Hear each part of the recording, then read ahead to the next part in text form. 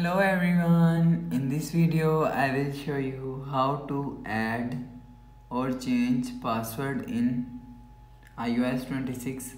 So let's start the video. First of all, go to app library. Now here click on utilities folder. Now here click on settings app. Now in setting, scroll down, click on screen time. Now here scroll down, click on content and privacy restriction. So first of all, turn on content and privacy restriction button. So enter phone passcode.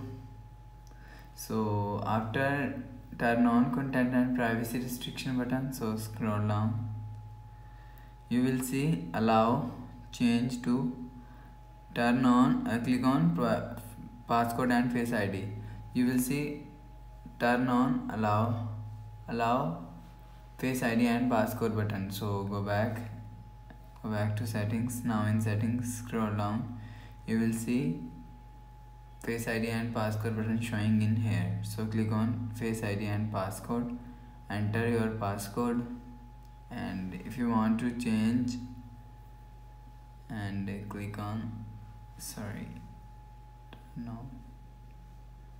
if you want to change password, so click on change passcode, old password, and enter new passcode you want to change.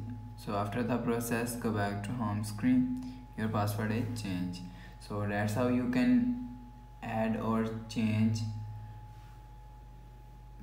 password in iOS 26. If you like the video, please subscribe. Thanks for watching.